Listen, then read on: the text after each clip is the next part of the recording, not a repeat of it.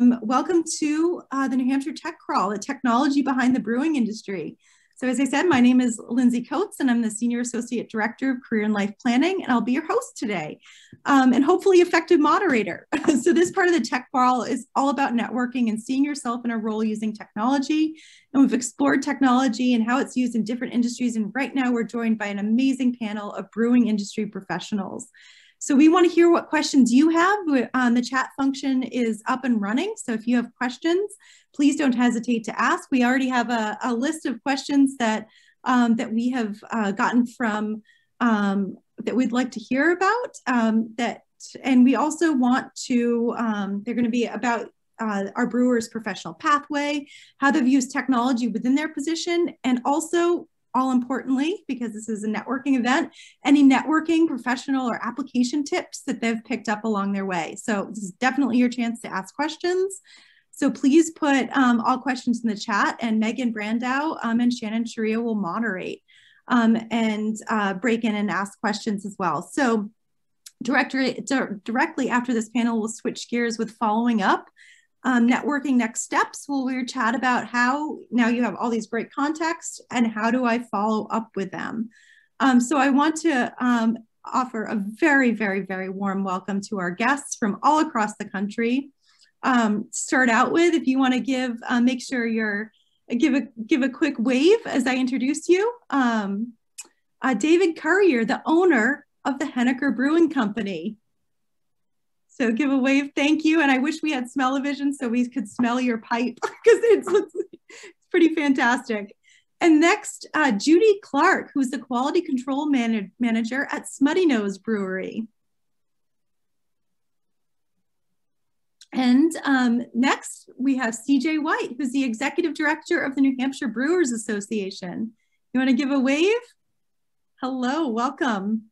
And last but not least, we have alumna Jennifer Radish from the class of '08, who's the quality control lab tech and analytical lead from Breckenridge Brewery. Want to give a wave? Welcome. So let's start out with a quick introduction and tell me a little bit about your role and how you came into this role. David, would you like to start? Well, it kind of haphazardly, I got involved with a number of kids who were wanting to go into business. And I'm on the board of a small Catholic college in Warner, New Hampshire. And so we were throwing things against the wall to see what would stick. And because I had my old Boundtree Medical building that was going to be available. And somehow, long story short, the academic dean's son at the college, who had retired, his son and his wife at that, they're divorced now, but anyway, started Tuckerman's Brewery. So we went up and made a visit there, and it was all downhill from there. Thank you. Jennifer, would you like to tell us your story and start off like even at NEC, because I know you were a biology major. So how did your pathway go after college? Yeah, I graduated in 2008. I was a varsity hockey and lacrosse player. So made my way out west to Denver. Originally thought I wanted to go into PT, so I was looking into physical therapy school and things like that. And moving to Denver, which is a huge craft beer mecca, as I feel like most of you know. I realized that I could use my degree and go into brewing quality, and kind of been there ever since and love it, and been kind of moving my way up, learning and using tech and all that to make better beer. So how does the tech part factor in? How do you, just to kind of drill down into that a little bit? Yeah, so most breweries, larger breweries especially, have automated brew houses. So it runs on a lot of proprietary software based on the brew house. And then depending on the brewery, again, you can have everything automated all the way through the system. In quality specifically, we use a program called Smartsheet to help us kind of compile all of our data, create charts, fermentation curves, things like that, so that we can track every fermentation and make sure we're making consistent beer. There's also I think it's a love-hate relationship everyone has with a software called Orchestrated Beer. So we use that as well. That's more of like the inventory side and the scheduling and the financial end of it. So there's a lot of tech kind of all the way through, including instruments within the lab and throughout the brewery. Oh, that's fantastic. Thank you. CJ, would you like to introduce yourself and your role? Hello, everybody. I am the Executive Director of the New Hampshire Brewers Association, and what that means is I work with over 80 breweries in the state, from all of their legislative to their marketing to events and coordination, as well as education for all of them. And I actually came from the outdoor industry, and the closest industry to outdoor is actually beer in my world, because you can only do things outside and then have a beer after. So it was a natural transition for me to kind of progress into that. So I came from product designing and management for Eastern Mountain Sports a few years ago, and then I shifted over to become the executive director. That's really cool. I think, yeah, then that was kind of going to be one of my questions, my follow-up questions about how, like, what different skills you've used. But yeah, I'd love for you to talk more about that. Oh, last year was an interesting one because we went completely virtual on everything we had to do as an association. So I feel like this year has been innovation central. Yep. Judy, how about you? So I have a degree in chemistry. I graduated from St. Lawrence University in '97, and I worked at Dow Chemical in Nashua for a little while, and then went on to grad school, but wasn't super psyched to be there. So I was talking with a group of friends over dinner one night in a bar of all places, and just thinking about what I should do and what my next step should be. And I have a passion for beer, so it just seemed to fit, chemistry and beer. So that's how I ended up at Smutty Nose. I did the American Brewers Guild online program, and then set up an internship through them, and have been with Smutty Nose ever since. So that's one of the things that, could you tell me a little bit more about that professional organization? Because we're talking to students about like what other ways that they can network and how, so tell me a little bit about how you found that professional organization helpful. Well, it was actually an online course that went through all of brewing, and then we did about a week out in Sacramento, California at Hoppy Brewing Company, and learned some real life skills there. And then as an organization, it's more of a school type, educational type thing. You end up with a certificate at the end of it. At the time, because this was years and years ago, there wasn't a lot of different universities that were offering these types of programs. So UC Davis would have been your big one here in the state, maybe Siebel in Chicago, and that's probably, and then the American Brewers Guild. But now you'll find courses everywhere, so including NEC, yeah. NEC, so it's really fortunate that it's that much more accessible to people to be able to get into this field.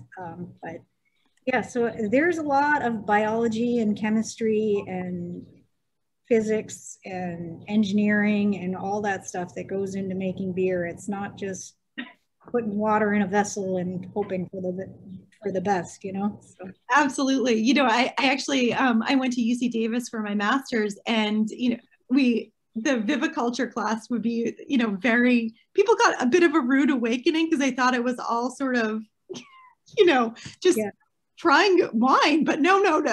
There's a lot more that goes into it. Yeah. So we have our first question in the chat, and anybody feel free to pop in with us. So I'm wondering what the panelists may have noted as a skills gap in the industry. So this is a great one. What should interested students or young professionals make sure they're building up their knowledge of?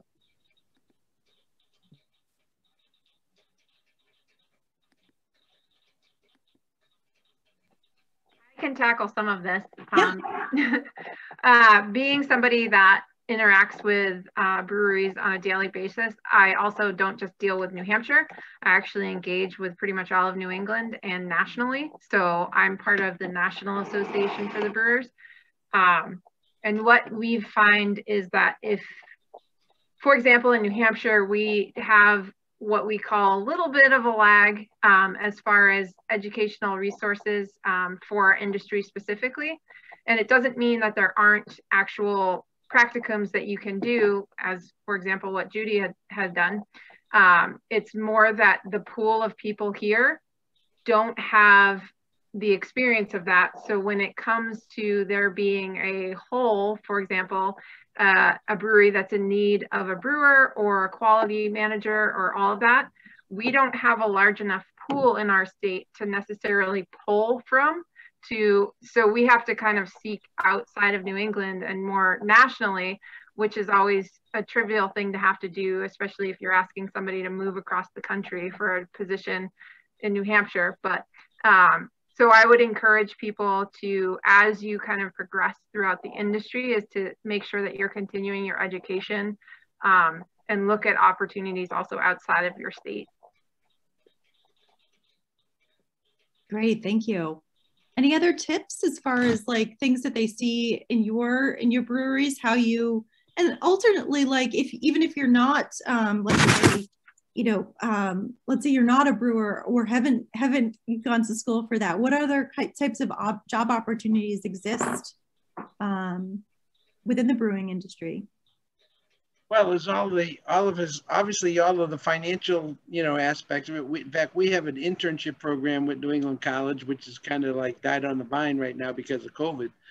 But we've had 2 or 3, maybe even 4 or 5 interns in the course of a 12-month period, where students come and get a feel for the finance side of it. We also have done things in the marketing area, the retail area of it, to learning the operation of a tap room, so on and so forth. But I think the key word in terms of the first question is you need really a passion for beer, and it has to shine out in an interview that you, not that you have a lot of knowledge of the brewing business unless you've been a home brewer or something. But passion is the word I hear all the time.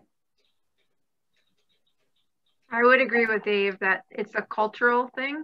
So the brewing community is just that. It's a community of people, and it's kind of, if you equate it to another industry, I always go back to outdoor. It's kind of like you know who the hikers are, you know who the bikers are, you know all those different things. And so when it comes to craft beer, there's definitely a craft beer drinker and a non-craft beer drinker.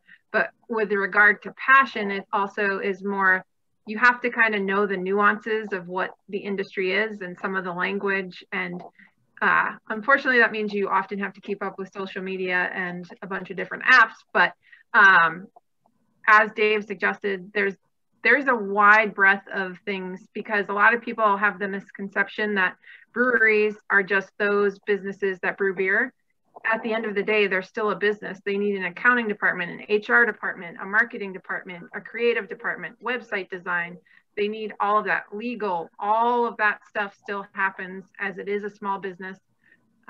So you can find yourself enjoying beer at lunch on your lunch break while also looking through HR or dealing with QuickBooks. Yeah, and I would say from a quality perspective, specifically, now that I'm in it, food safety, HACCP, things like that, those kind of certifications that you can get outside of college are important on the quality end. Beer quality and safety is very similar to the food industry. Thankfully, beer pretty much can't kill anyone because we don't have any foodborne pathogens, thankfully. So a little less stressful, but still same idea with the food safety and the HACCP end of things.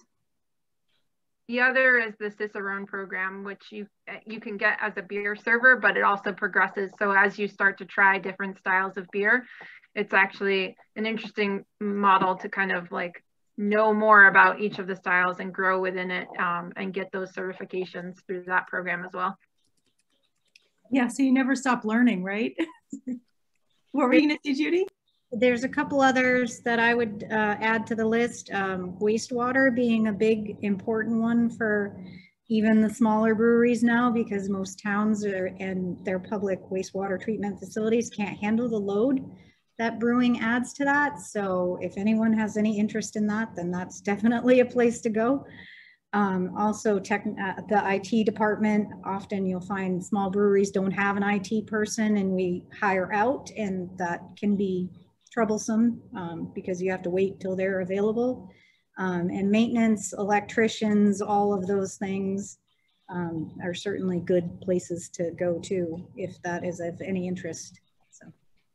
Yeah, speaking of wastewater, we partner with the Department of Environmental Services, and they even have grant programs that deal with brewing, and we've kind of helped them kind of keep them going on pollution and various things and efficiencies at the breweries. So that's another whole avenue to explore too.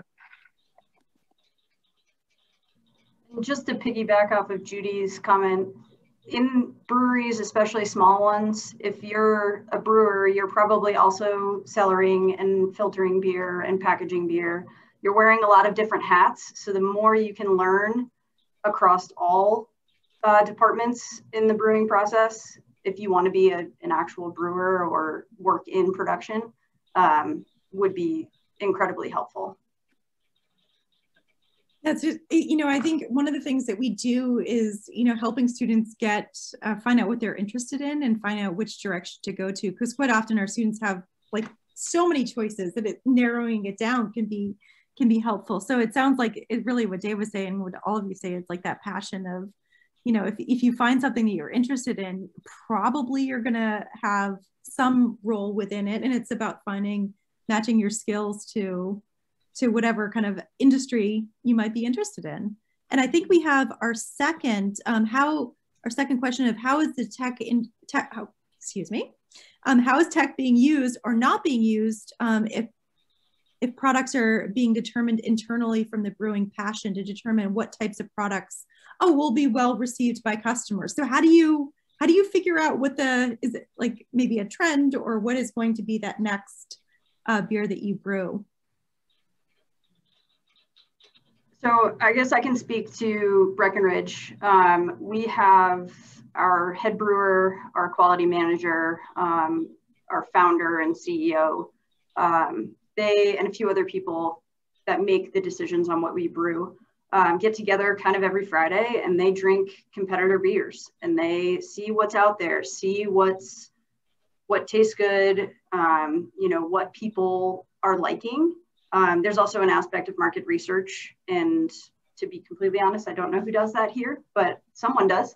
But there's definitely an aspect of market research to that and what's seeming to sell out in the market. I think our director of sales looks at a lot of that and will kind of lead our production accordingly.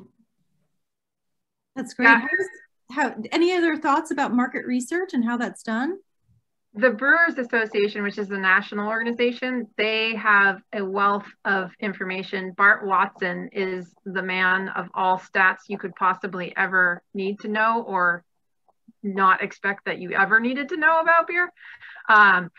He is their chief economics person there, and he just goes on, he watches the trends, but he also looks to see from the consumer standpoint outside of beer what's going on and those influences that come back to beer. So it's not, he looks at wine and spirits, but he also looks at, like earlier last year, he reported that there's a downturn in Levi denim sales because everyone was on Zoom because no one had to wear pants. So it's like these random things that he can tell you that influence the buying decisions, but he uses data and data mining to get all of that information. Yeah, one of the interesting things is that, you know, coming up with a style of beer, one of the things that customers that have been coming into the brewery tap room have kind of patted us on the back is that we have a very good variety of beers on tap, from stouts to lagers to our core brands and so forth. And we're always coming out with or re-releasing, brands that have come out and over the course of the year, and we reintroduce them once a year. For example, we've been getting calls since November about our King Misanthrope. Well, because of the can shortage, we've been putting all of our cans into basically our core brands to keep the market baskets and like Hannaford's and all those places supplied with the beers. And so, I have 1 million, can you believe this? 1 million cans on order right now. And I have no idea when the next 12-ounce truckload is coming. And so I've had to actually buy on the open market cans that have cost me twice as much as I was paying from buying them directly from Crown. So it's interesting. But the other thing is that the style of beer at Henniker Brewing doesn't determine anything in terms of the marketing aspects of it, from this term of a name, what do they call it? Facsimile name that the TTB uses that. They want to know the style, obviously, but whatever you use as a facsimile name. Like, for example, we had an interesting thing happen to a release that we did a couple of months ago, which was called Red Scooter. Well, what the type of beer that I'm trying to think of what style it was, but anyway, I can't think of it off the top of my head. It was an IPA. Huh? It was an IPA. Yeah.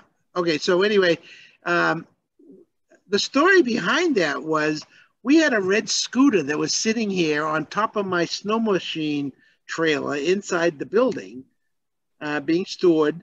And it happened to be an NEC student who decided he was going to go to graduate school. I think he has he's working on his doctorate now at UNH. And so he left this red scooter because his brother was working here as the finance director at the time. And Paul came to me and said, "Hey, can my brother Joe leave his scooter here, and because he's going to school over at UNH and doesn't have a place to put it?" And so I said, "Yeah, well." 4 years later, it became the name of our beer. And as soon as we released that beer, his brothers and him came and picked up the red scooter. And the red scooter is famous now. But it's a 100% effort on the part of all of our employees to help come up with the names and the design of the labels for the beer. And it gets exciting because it just like the story about the red scooter. I mean, who would have ever thought?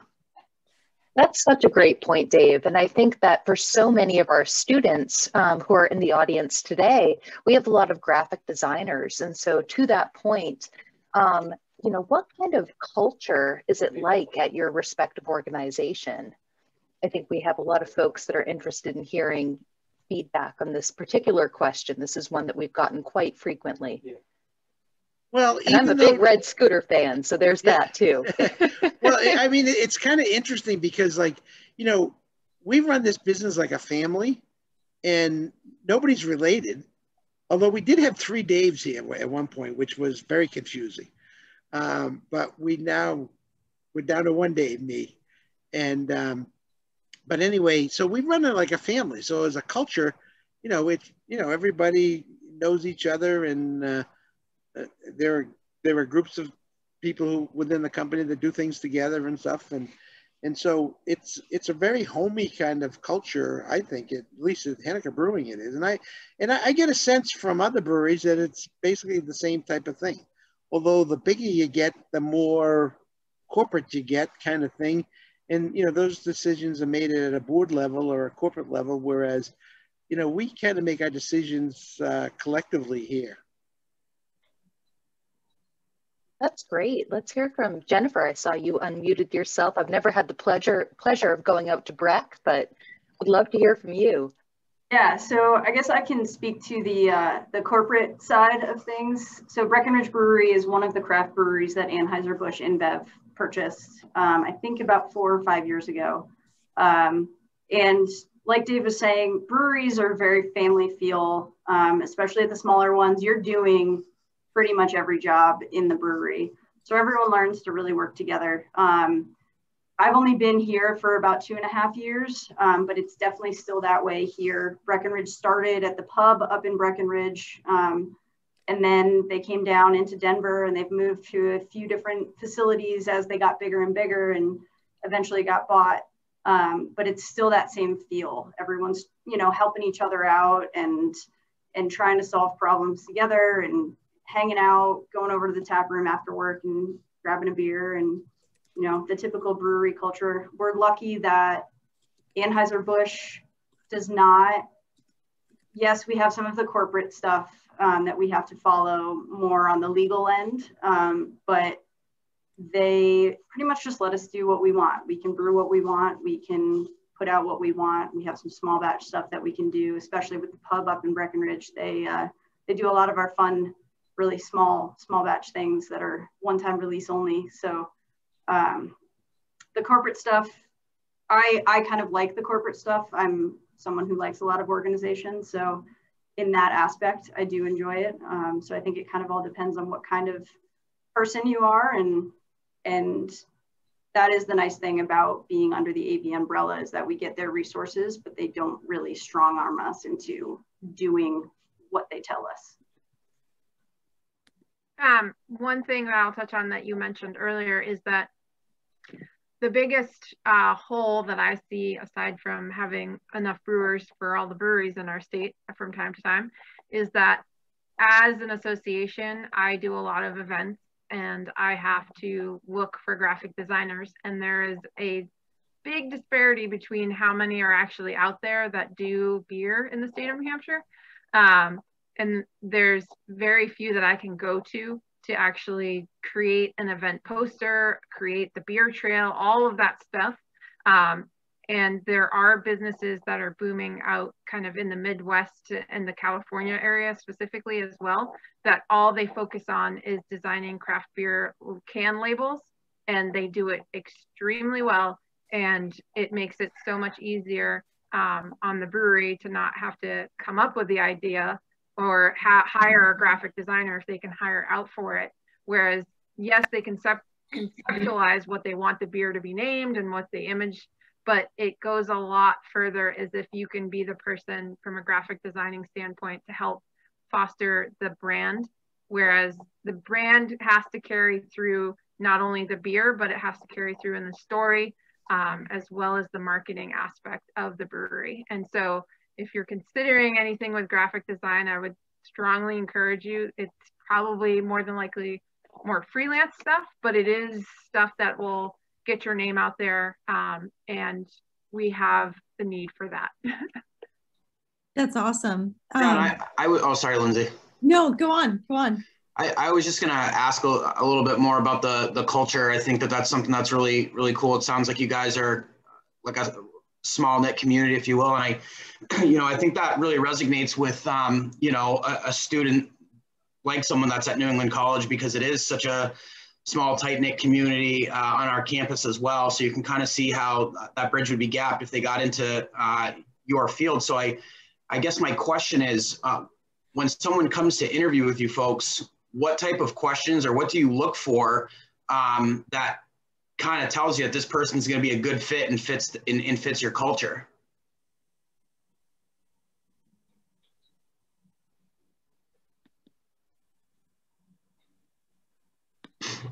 One, they have to drink beer.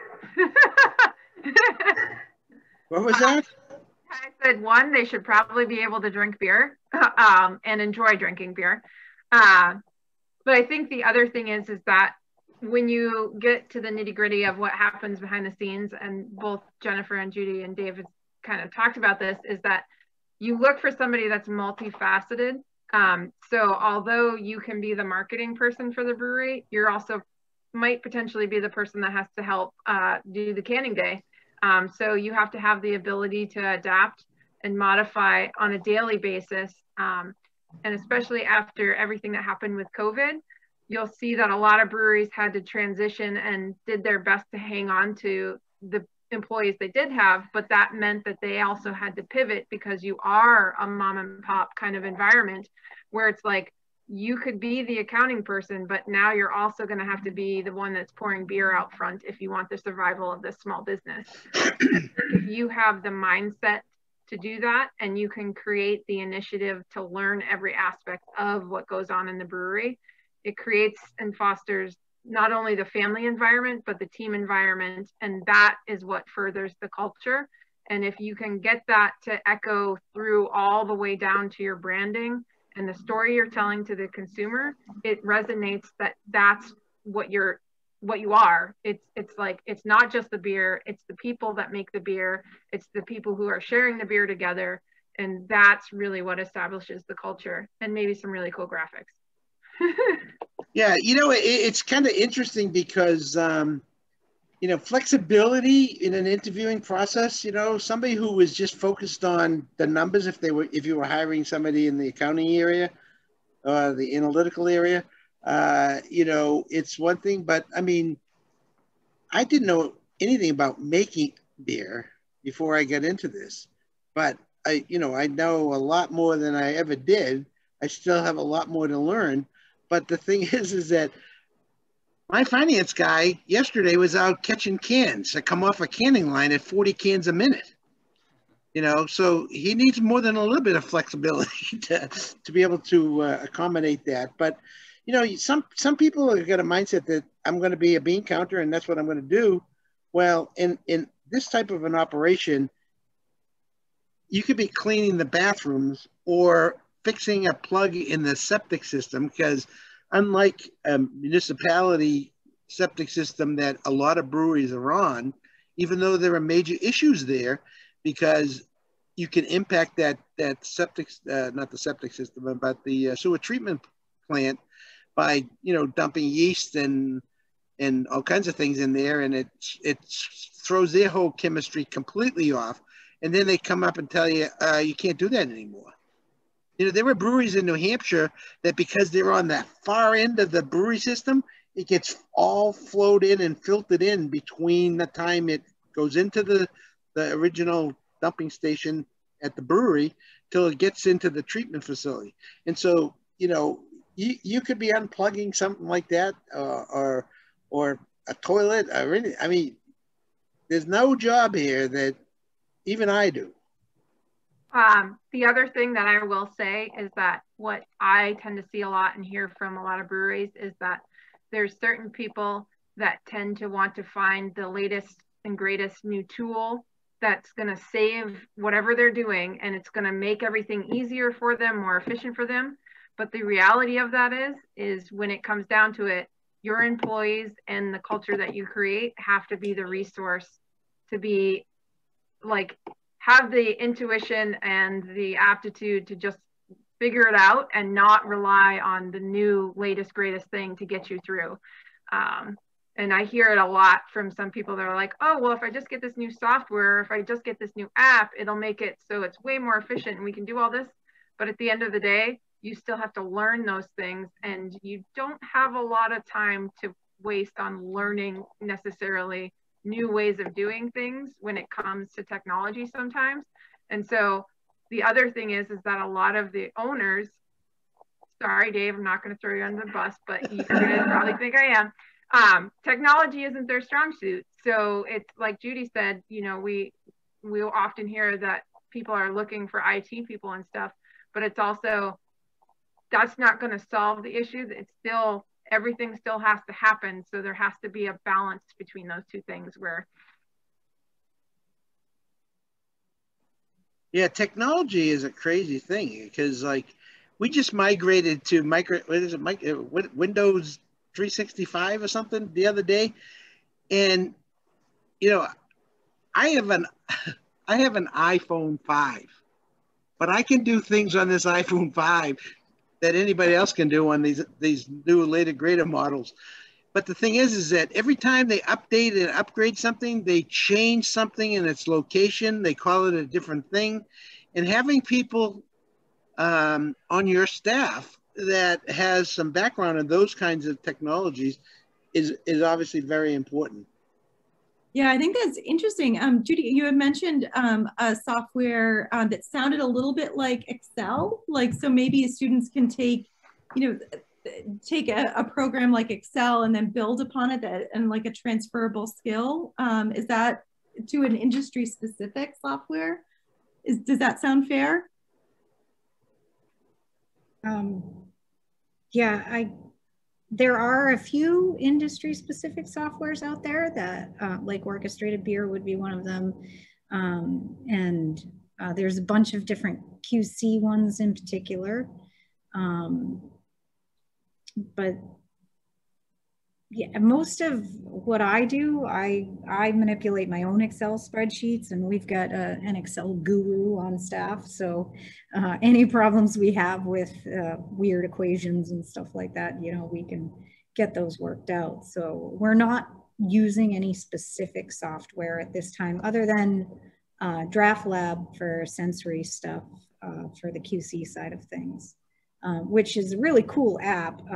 It allows you to go through and taste different beers. You can set up tastings and stuff like that. So it's really neat to get into the sensory side of things and make it a little bit easier for me in particular, because I'm a lone person in the department, that it just is less time for me to manipulate the data. So that's why we opted to use that program. So. Yeah, it's everything is, you know, I think technology is one of those things, as David said, that there are always new versions that are coming out. Yeah. But Excel has been one of those ones that is actually for all the students out there. Excel is understanding the formulas, and understanding Excel is probably one of the most asked for. I think it is the most asked for skill or technology on job descriptions. So across every industry, everywhere. So know your Excel. I will say that Excel is the most from broad ranging. It comes from like the QC department, from finance department, but it also like it's where brewers will do their calculations. It's also where you do production. You can also use Excel to lay out your marketing strategy and calendars in there, and it all can kind of work together. But I feel like Excel is one of those things that often intimidates a lot of people. But I use it nearly every single day. And I will also say I get really great at using Google Docs and Google Drive, because all of that information has to be shared. Because when you're dealing, for example, most of my information I have to share across with boards as well as members. So everything has to be hyperlinked for me to be able to do that. Whereas I can't necessarily just send a Word document. It doesn't do any good when you're trying to reach 300 people. So I have to have it all linked, and it has to be in a central area for me to do that. And a lot of stuff on Excel translates to Google Docs. We use a program called Smartsheet, which is very similar to Google Docs and Excel. It's web-based as well. It's a little bit more of kind of like a product or project management system, but we've been able to make it work for us. And so being good at all of those things helps you. At a brewery, I mean, we have a lot of calculators that we use for, you know, cell counts and pitch rates and things like that. And we utilize spreadsheets for all of that. So you don't have to know the calculations all the time. You don't have to know the formulas. You can just pop into a spreadsheet that's been saved, enter the information, and get the number. So being good with those is definitely helpful. Hey, are people using the chat function? Let's see, I am, people are, there are questions that are, I'm monitoring that. So we haven't had a question in a little bit, but. Well, my question is are the other people on the thing and only people can talk are on the screen? So anybody can pipe in and talk. So that's totally fine. So students and anybody can either put questions in the chat or chat. So right, but is it the 18 people that are showing up on the screen, or are there 200 people elsewhere? nope, they're Nope. just Okay. 18. Yeah, Okay. yeah, and then we'll use it. And because I wasn't sure if Greg Palmer was asleep or not, because he wasn't sure. The glare from the light off of his top of his head was Oh my gosh. Dave, I am officially here. Thank you for the call out. I've been reserving all of my extremely extensive craft beer knowledge for the other guests, Yes. because I know that you and I talk beer every time we get together. Are you drinking a hop slinger right now? I right now, unfortunately, I do have a Woodstock in pint glass, but it's just water. No hops and barley in this one, Dave. I love the Woodstock Inn. And I also want to introduce John Wyatt and Marlena Tremblay. They are our employer partners and co-hosts for this afternoon. And we're going to roll into just a couple of questions about networking next steps. So we wanted to pick everybody's brain. Hi, John. Hi, Marlena. Thanks for joining us. So we just want to increase the panel a little bit and ask questions about either Shannon had a great one about the application process. I'm curious to hear, like, what are some, the resume is oftentimes one of the first things that you'll see as an employer when you have a new, looking for a new hire. Are there some do's and don'ts that you like to see? Yeah, okay. CJ, go right ahead. One of the biggest things that I will tell you is if you're applying at a brewery, do not send just a generic resume. And if you're writing and if it asks for a cover letter, they literally mean send me a cover letter in addition to your resume. I can't tell you. Yeah, that is very, very, very, very key. Follow the directions. Yes. And when you're writing your cover letter, don't make it just a blanket cover letter that you'd send to all the people you're employing. Tell them why you're interested in beer, because the first questions you're going to get asked in the interview is, why do you like beer? What's your history with beer? What's your passion for beer? Tell me what your favorite beer is. I can't ever tell you that because I would have 80 breweries look at me upside down and say, what about mine, CJ? But those are things that you need to consider in the application process. Is even if you don't have a background in the industry, the cover letter is where you can tell your story as to why you think you'd fit in there. But also, even if it's just a hobby for you at the moment or something you want to be more passionate about, during the interview, express that. I think if you can say, oh, well, I've tried 300 beers I use Untapped, or whatever it is that you're using to like share the experience, the more that you can convey that you actually have enthusiasm for beer, and not just saying, oh, I drink on Fridays and I drink a 30 pack. Like, nobody wants to hear that. They want to know, like, do you know the difference between a German Pilsner or an IPA? Or do you know the difference between like a Bock and we'll say a Saison? And those are kind of next level of depth. So if you can go into that. And the other thing that I will tell you is do your homework before you apply, meaning look at the company's website, look at where you can buy the beer, go try the beer, look at the brand, look at all of that stuff before you actually apply for the brewery to see if you think you'd, one, fit there, but also share it. Like, I like Hopslinger. I'm so glad it's one of my favorite beers to bring on a hike. Share your story and your engagement with the beer as well. Thank you. Such helpful information. We actually have a changing gears a little bit, a great question about why are IPA styles so popular? What changed that these became market dominators from my experience? A lot of them don't taste like beer. I had to say it, sorry. They definitely are. In fact, the more I's in the IPA, the more, when there's a differentiation by a D, so it's a double IPA, they are more than popular now. And I mean, because there are a lot of people out there that don't like hoppy beers. And that's why when I mentioned earlier that some of our, customers, when they came in, they love the fact that we have such a variety of beers on tap. So they get to try other varieties of beer than just IPAs. There was a question. There was a question before that was more technical that maybe Jennifer or Judy could answer. Well, one thing I want to add to the IPA, part of the reason that they grew in popularity is that they take seemingly the least amount of time to turn over.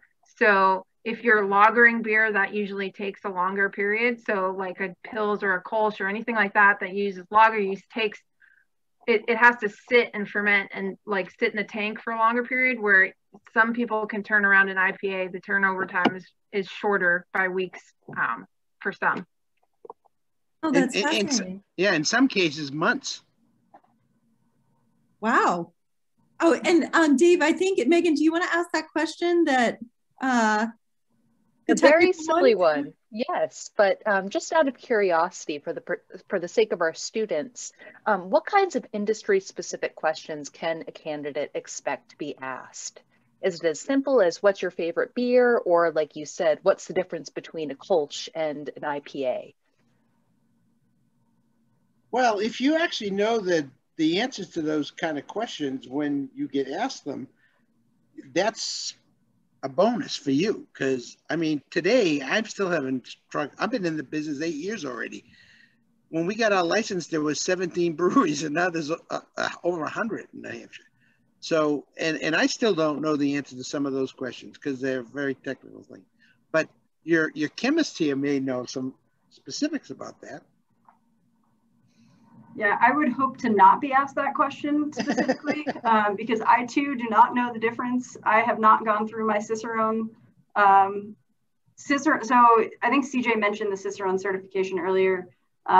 It's essentially a beer sommelier course, I guess is the way you could describe it. And it goes up and up in levels as you, I think there's 4 or 5 levels of it. By the end, you should be able to recite the ABV, the IBUs, the color range, everything that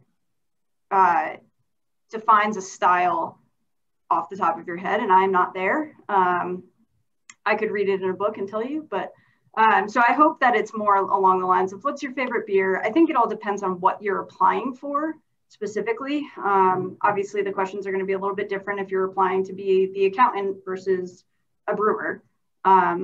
And I think your experience level. When I started at Avery Brewing Company in Boulder. And when I had my interview, I had never worked in beer before. I didn't really know what it was all about. And thankfully they, gave me a shot, and I've learned everything I know throughout, the last 5.5 years or so. So I think for the most part, you can expect to be asked things like, are you flexible? What would you do in this situation if something seemed to go wrong? Or questions about your attention to detail. Beer is a living thing. It is fermented with yeast, which is a living thing. So things can go wrong whether we want them to or not. And we always have to be able to pivot and catch that and try and fix it. So I think those would be my biggest things in an interview. That's great. And like after an interview, oh, sorry, my sound is a little weird. After an interview, there's always sort of a question about thank you notes, and we always encourage at Career and Life Planning people to write thank you notes and to follow up. Do you prefer email or is the hard copy like an actual thank you note better? What is your preference? Email. Yeah, I don't personally hire people in my position, but in the positions that I have gotten, I've always sent it digitally in an email. So, and that seems to have always worked. That's awesome. And how long is there? I mean, I know that. How long did you wait until you sent that, and what kind of information did you put in there? I know we're getting granular, but these kind of things are important. It depends on what office I was running for. I've gotten a few shortly after the interview, pretty much after the student had left, just saying thank you for my time, and it was nice for you to see your facility and appreciate all of your insight, that kind of stuff. Like, it doesn't have to be anything over the top, but I think a thank you note, especially these days, goes a really long way, because I think we're losing a little bit with too much social media and everything, and just that interpersonal connection between people. So I really think the thank you note is, whether it's digital or handwritten, doesn't matter as much, but I definitely think it's an important aspect. And as far as timing, same day is great. Marlena can attest to this. I'm really bad at sending emails at like midnight or something. Don't do that for your thank you letter. You know, you don't want these people's phones to be going off because you're bugging them to thank them, right? If you don't do it before 5 p.m. the same day, wait until the morning. Like, still write it that night, and then just schedule it to be sent, or send it first thing in the morning so it's in their inbox. But certainly do not wait more than 24 hours. That's really great. Other questions?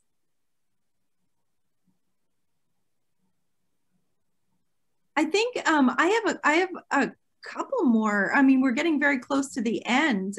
So maybe if there are any questions from the audience, please don't hesitate to ask. I think if I were to pick one question to ask, it would be thinking about, we often talk about the application process. And, you know, thinking about the new hires that you've had, one of the things that seems to get talked about afterwards, but I think is no less important, is what happens on that first day or first couple of weeks. What are the expectations of a new hire? Because I think the first day is always sort of like stereotyped as being incredibly nerve-wracking. So I think finding out a little bit more about that can oftentimes be helpful. The first day is brutal. All those federal forms that you have to fill out and make copies of all these birth certificates and all that crap, it's ridiculous. It took up most of the day. But the thing is that you know, getting them sitting down comfortable in what is going to be their space, so to speak, is probably you know, a critical thing to do early on in the process, for sure, so that they have a sense of where their space is. And but it's forms aren't too bad. They're not that brutal. I mean, we can do that, right? No, they're awful. I'm with Dave.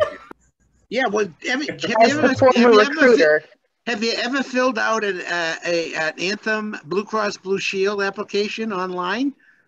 Okay, yes, you win. Forget it. And every program has its own little idiosyncrasy. I would say that one thing, especially with the brewing industry, is that before you even go in for your first day, I would tell you to go to the tasting room and sit down and drink a beer in the tasting room as not even an employee. Just go and talk to the person that's working the tasting room and say, hi, I'm so-and-so, I start next week. I just wanted to come and see what it's like, because that's the time that you can't get back, but it's also, it makes it a little easier when you're walking into somewhere new to be like, oh, I already know this person that works behind there. And they'll be like, hey, how was your weekend? Good to see you. Happy first day kind of thing. It kind of breaks the ice subtly. And it also helps because you'll be drinking a beer. So that usually helps break the ice a little bit. But also it just kind of shows that you're also invested a little bit more, that you're not just waiting for your first day. And waiting to be told what to do. It's like, I'm going to take the initiative and I'm going to show that I'm passionate, invested as well. I love that. It's almost like the Phantom Diner type of deal too, where you're doing like a little bit of user experience research. So what is it like as a customer coming in? What are my first impressions coming into the tasting room? You know, is the bar like sticky, or is it a nice comfortable seat with, you know, so you get your kind of headset and your customer and how you're providing value to them. Yeah, John, doing that before the interview would even be better. It's even better when it's during the interview. And just go incognito. Very smart. My first interview at Avery was at the bar with the quality manager drinking a beer. So the brewing industry makes interviews really, really comfortable most of the time. My interview for this position, I went with Josh, who used to be one of the brewery owners, and I was on an interview. So I was like, I can't order a beer like that. And he was like, she didn't even order a beer. Yeah, I would say back to a little bit of seriousness about first days. Here at Breck, this is where kind of the corporate comes into play with the Anheuser-Busch. We do, for anyone who's in production, you go through a food safety training and then a actual safety training.